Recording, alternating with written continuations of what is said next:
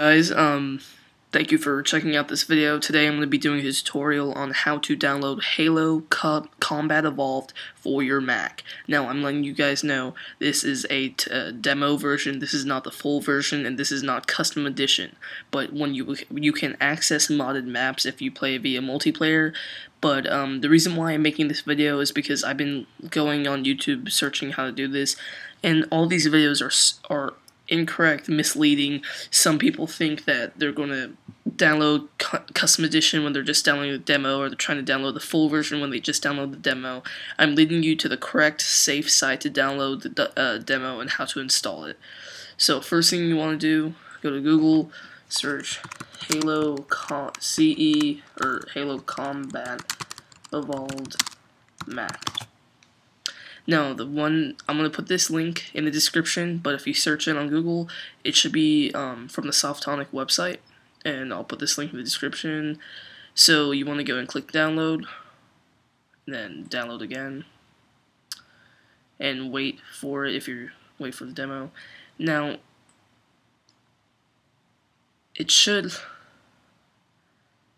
my internet's pretty slow, so it's going to take about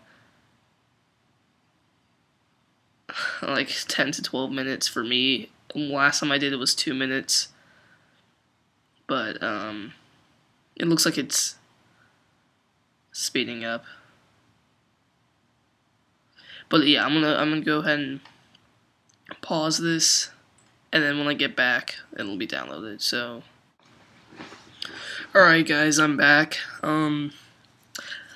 My Halo demo just finished downloading, so I'm going to go and open it up. It should look like this. Now you want to go and agree, let verify.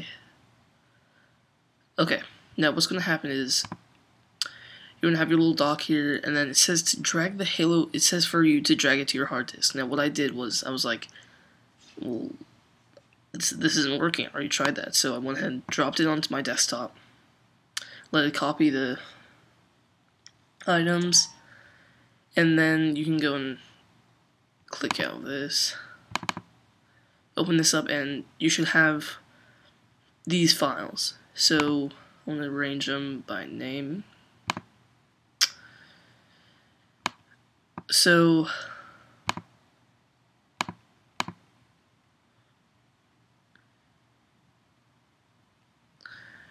what you want to do is open up the Halo demo here and click open. Now for me, what it says is it wants me to set my graphic settings, and you can skip that. But what it will do for you guys if it doesn't install properly, like what happened with mine, it'll ask you to install Rosetta, and you must install Rosetta to play this game. It basically accesses your Intel your Intel graphics card to let your game be compatible to play on your computer. So I recommend you have to install Rosetta. So once you install that, you should have the Halo graphics setting ready, and then you want to press OK, and then I made mine open in a window, and here we have it. So you can create your profile and play, and this is just the demo, so yes.